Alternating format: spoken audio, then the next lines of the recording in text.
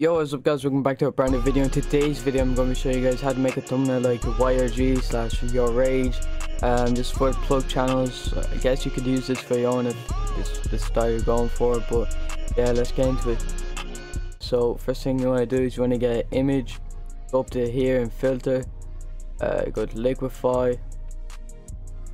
You want to get this tool, the little finger, and just want to mess around with it, get creative with it. That's all he does some random shit.